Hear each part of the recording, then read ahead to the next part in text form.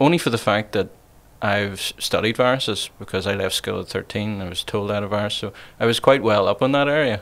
That's where at the start I was like, I don't believe this is as big as what they're letting on. I do believe it's there. I do believe it's serious for those who have other health conditions, and I do believe people can die from it. I had no doubt about that.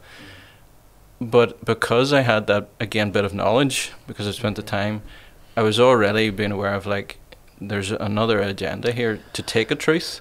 Absolutely. And exaggerate it. So this is where I was saying to people, like, I had people chewing me out, going, "You're not taking this as serious." I'm like, no. It's the measures are going to cause a lot more problems than the actual thing itself, even though it is serious.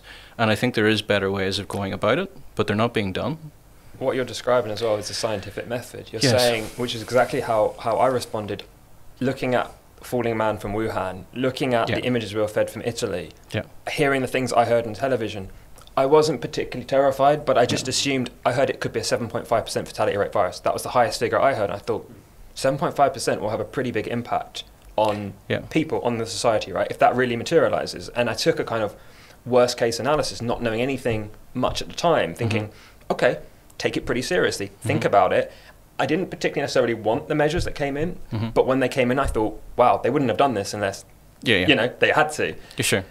But what we do as believers, but also with the scientific method, is you constantly evaluate. Yes. You look at the data, you take a step back, you read, you study, you look at everything. And I think as I started to do that, it started a different picture to emerge. And I would say, even with something like what we're doing here, it's a call to anyone who may have a different opinion, perhaps to what we may share, just to consider, okay, maybe you've had a different opinion, but would you be prepared to have another look at some of the data, have another think about things, and maybe just validate that you're absolutely comfortable with where things are epidemiologically and ethically and even theologically, and make sure that you've checked in and you've refreshed and you've just done a bit of due diligence. That would be my advice. And people have forgotten that a lot of the sciences were done by people of faith. You know, they were imbued with a sense of curiosity as to how things were created. They wanted to understand. You know, there is this false dilemma that's always put. You know, like, you know, belief, faith, and science. They can't mingle, and they're one's against the other. And it's like, this is, you know, historically invalid. You know, it's, yes, there is individuals who are like that, but it, you know, a lot of them were believers in a God. And again, they were motivated by understanding the process in which a God did things.